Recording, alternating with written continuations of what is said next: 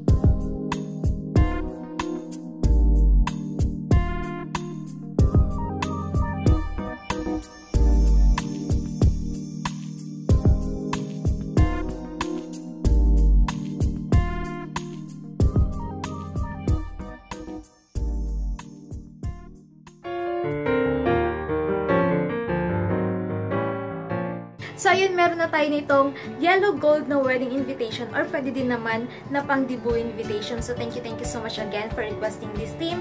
And thank you so much for watching this video. And meron na naman tayong panibagong layout dito sa ating channel. So, thank you so much. So, kung may mga request and suggestion pa kayo, pwede kayong mag-comment dyan sa baba at gagawa natin yan ng video. Again, thank you so much for watching and see you sa ating next video. Don't forget to like and subscribe. Bye!